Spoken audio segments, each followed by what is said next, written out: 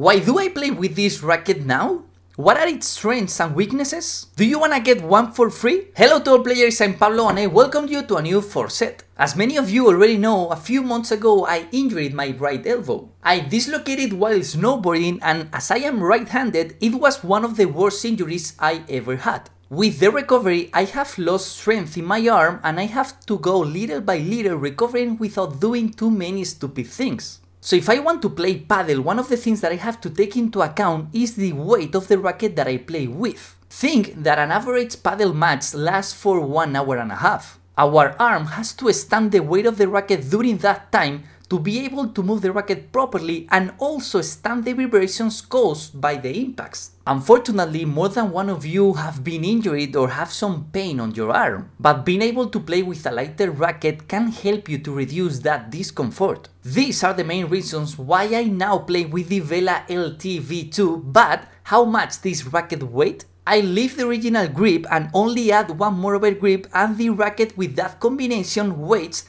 363 grams. For comparison, with the same combination of overgrips, the Wilson Cupra weighs 373 and the BELA Pro, which is the heaviest racket in the BELA range, weighs 378 grams. It seems like only a few grams difference, and in fact, if you take one and the other, you probably won't notice much. But you will notice it when you repeat the same movement for 90 minutes. 15 grams of difference between two rackets affect the physical effort you need to move the rackets. So the BELA LT V2 is a light racket, but what about its balance? In this case, and with my combination of overgrips, the BELA LT V2 has a balance of 26 centimeters. For comparison, the Cupra has 26 centimeters too, and the BELA Pro 26.5.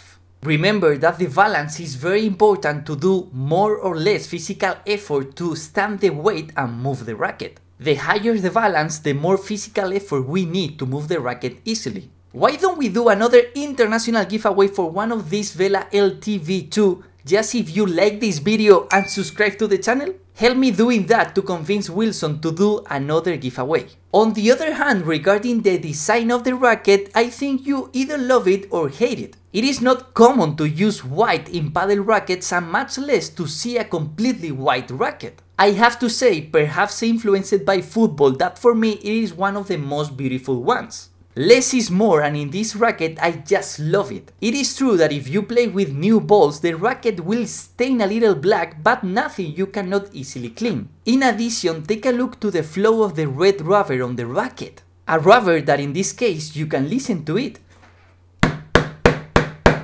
It is soft or hard? Well, in this case, Wilson has incorporated a softer version of its EVA rubber. What happens? That the soft EVA rubber mixed with the Wilson's 3K carbon makes it a stiff racket. But what do I mean by stiff? In low intensity shots like a lob or a bandeja, you have the feeling that the racket is harder than what you feel later in shots such as a smash. And that has its pros and cons. The main strength of this? The control in volleys, bandejas or lobs, for two main reasons. The first, I mentioned it before. It is a racket with a low ball output due to the combination of soft rubber with rigid fibers. And the second reason why this racket has so much control is its agility. In the end, if we want to hit the ball correctly, we will need to position ourselves properly. If we are not able to move our racket at the right speed, both in the preparation and in the stroke, we will reduce control.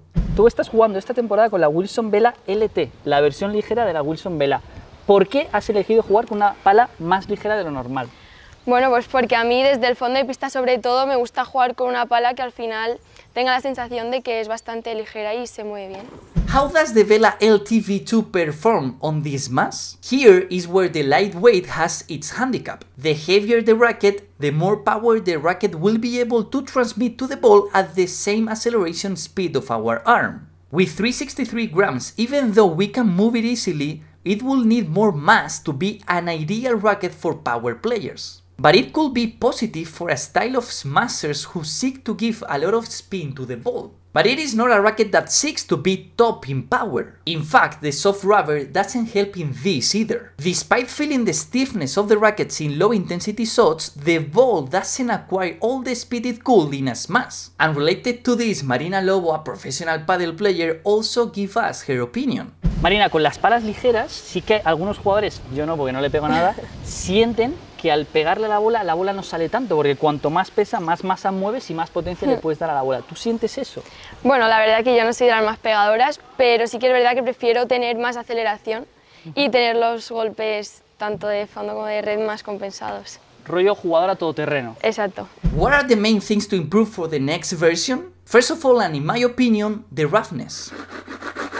The roughness of the BELA LTV2 is a decal roughness that is hardly noticeable. The combination of different diameters in the holes helps, but it's not enough. Another aspect to improve in my opinion is the Restcord, Wilson's solution to be able to change the strength. I think it's a good idea to give the possibility to change the string, but I think it's too big and sometimes you feel it in your hand and it can be uncomfortable. What will Marina change for her racket next year? Si hay que cambiarle algo a esta pala de cara al año que viene, ¿qué cambiabas? Yo pondría un protector transparente en la punta. ¿Por qué? Para cambiarme un poco el balance, que me gusta que pese más arriba. Claro, al ser tan ligera no se nota que cabecee demasiado, aunque es una pala adiamantada, si esa palabra existe, pero como es ligerita de 355, pues que se mueve muy bien. Entonces sí que es verdad. A ver, a mí tampoco me gustan muy cabezonas, pero si le añades un poquito por aquí, la puedes tunear un poquito, que pese más y que ahí quizá en los tiros de arriba vaya mejor, ¿no? Sí. Well, therefore, in summary, the BELA LTV2 outstands obviously for its lightweight. It's really easy to move this racket, it has so much control in volleys, bandejas and lobs, and take care of your arm. Its wide design is spectacular for me, but it is not a racket for powerful players. Will you subscribe to the channel for a giveaway?